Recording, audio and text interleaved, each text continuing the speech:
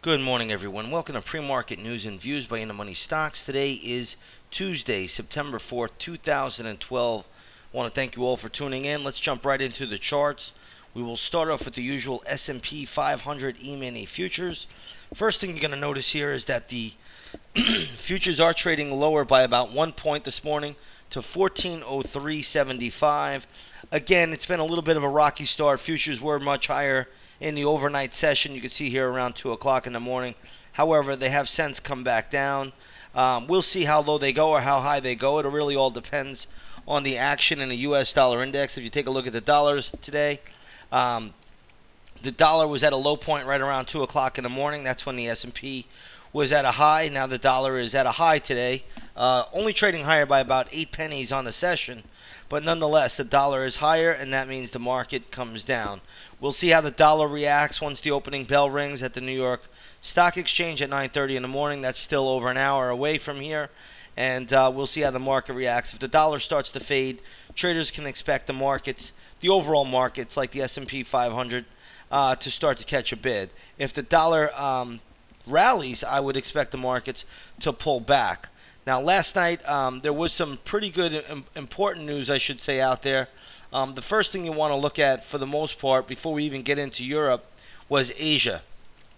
You did have the Hang Seng trade down about 0.6%, and then you had the Shanghai Index, which I still think is one of the most important indexes anyone can follow, trading lower by about 0.75%. So another new low for the Shanghai last night.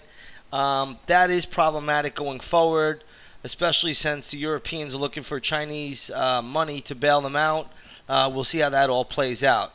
Now, in Europe this morning, the markets are basically flat. However, yesterday, they did have a solid day. So today, they're trading slightly negative, but you do have Italy and Spain both trading higher. And Italy is up, I believe, by 0.5%. Spain is up 1.3% this morning. So they're holding steady. Now, real quickly, it's Mario Draghi, I guess, has said that he'll go out and buy some 3-year, and he'll buy some bonds 3 years or less to help lift the market. So we'll see how that plays out. I don't know if that's going to really be all that effective, but I guess in the near term, the market likes what it's hearing. So markets are really not drastically falling. They were actually held up yesterday on this news. So once again, Mario Draghi said that he's going to buy 3-year government bonds or less, and hopefully that's going to do something. I guess it's kind of like a European version of the Fed's Operation Twist.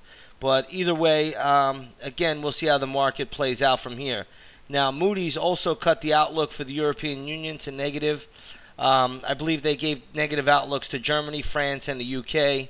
I think the Netherlands as well. I have to check on that, but I believe I read that they did cut the Netherlands as well. So we're going to have to see how all this resonates with the market. But the one thing I think everyone should watch for is the U.S. dollar index. As long as that dollar moves higher, these markets will come under pressure, and vice versa. All right, let's take a look at some gold and silver. Let's take a look at the GLD this morning. Now, gold had a pretty solid move. Basically, yesterday and the day before, a pretty big, sizable pop for gold. But let's take a look here at the GLD. GLD is trading at 164.41. It's a very, very good move. I think there's a lot of resistance up here, but it's going to be all about the dollar. If the dollar sells off, gold will go higher. If the dollar gets a bid, watch for gold to retreat. That's really the bottom line. It doesn't matter how we slice it or dice it.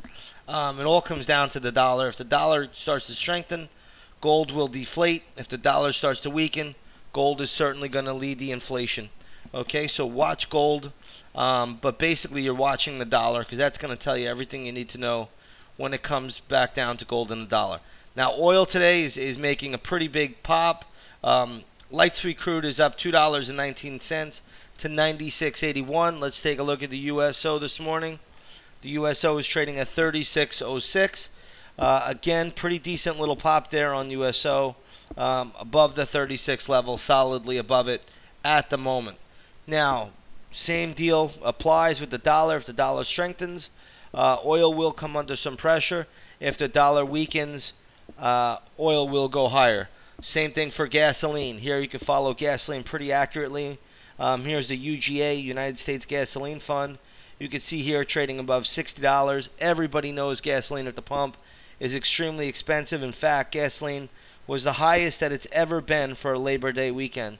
So Labor Day holiday has passed, and U.S. citizens paid the highest they've ever paid for gasoline per gallon during the Labor Day.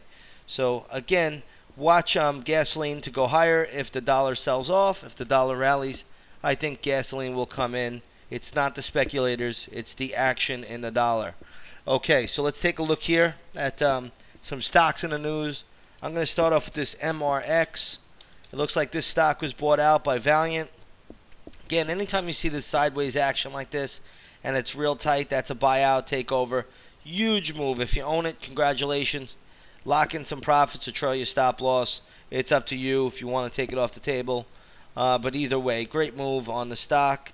Here's a company that bought it out, VRX. And you can see even they're trading up on the news, trading at around 56 and a quarter. So pretty big pop there. I don't know if this one has a lot left in the chart here. It's going to probably need to pull back. Should hit some resistance anywhere in this 56 to 57, maybe 58 level. But this is the acquiring company, but it is trading higher on the news. So that's actually a positive for the stock. Most often when a company acquires somebody, the stock will go down.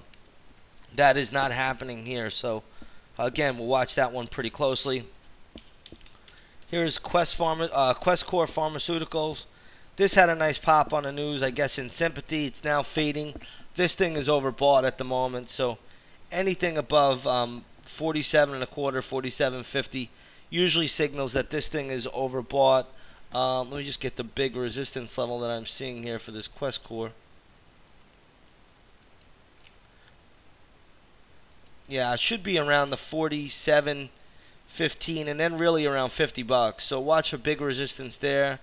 47.15, $50, and then really it's going to be up at 53. But again, it's already overbought, and you can see it's starting to pull back in already. There's some other stocks out there in the news today, but nothing really all that major. It looks like Goldman Sachs was downgraded by JP Morgan, but it looks like Morgan Stanley was upgraded by JP Morgan. So I kind of chuckle when these big banks upgrade and downgrade each other, and it's kind of something to look at. Either way, I don't see a lot of upside in either one of them, to be honest. Okay, so take it slow. It is the first day back from the holiday. A lot of times people will look at this as a holiday hangover. Again, today could be on the slower side, but tomorrow things should start to pick up significantly as everybody comes back from their August vacation. Okay, so let's take it slow today, but things should start to heat up as soon as tomorrow. With that said, everybody, I want to wish you all a great trading day, and we'll look at these charts again tomorrow morning. Have a great afternoon, great morning, and we'll see you tomorrow.